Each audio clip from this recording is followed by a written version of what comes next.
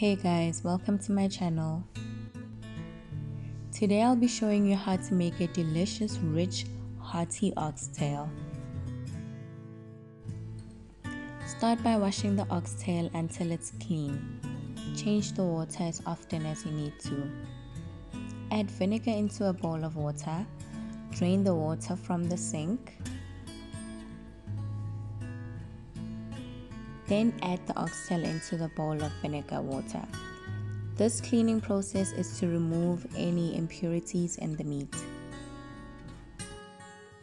Let it sit for 30 minutes and then wash it in the same bowl. Then let it sit for another 30 minutes. Now remove the oxtail and put it in clean water. Rinse the vinegar off. Change the water as needed until you cannot smell the vinegar. Dry off the oxtail. You can use a cloth if you need to. Add oil into a pot and a tablespoon of butter. Let it heat up on high and then add sugar to brown the oxtail.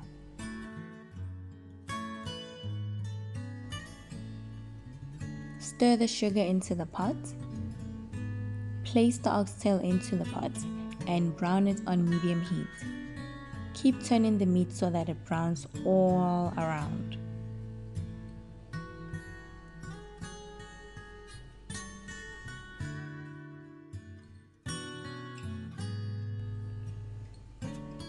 Add 1 teaspoon of black pepper, half a chopped onion, bay leaves,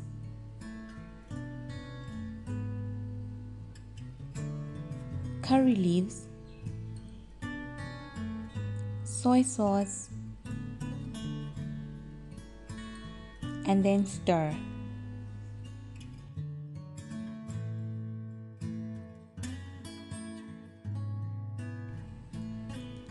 Keep browning the oxtail. This helps to intensify its flavor.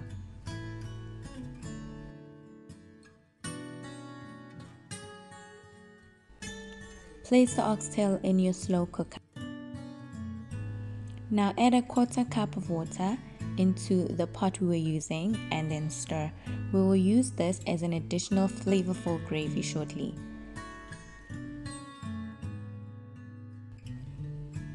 Add a 1/4 cup of water into your slow cooker.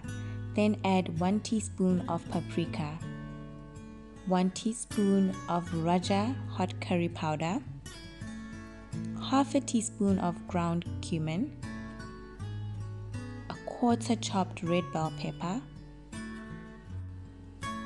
3 cloves of garlic,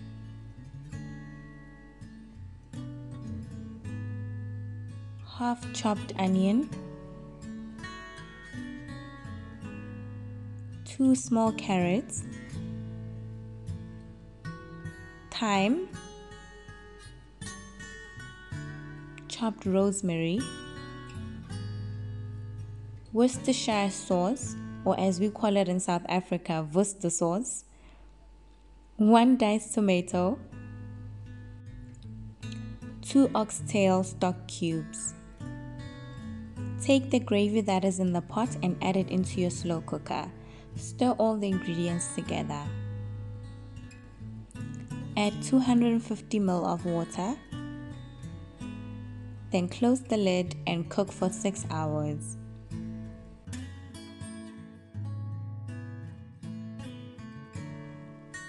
Stir and then cook for an additional 2 hours. Once your meat is falling off the bone, add some flour to thicken up the gravy. Stir and let it cook on low for about 30 minutes. Your oxtail should now be ready. Serve your delicious oxtail with your preferred side. I absolutely love serving it with creamy mashed potatoes. Check out my mashed potato recipe. Find the link in the description below. Thank you so much for watching this video. I hope it helped you. See you next time.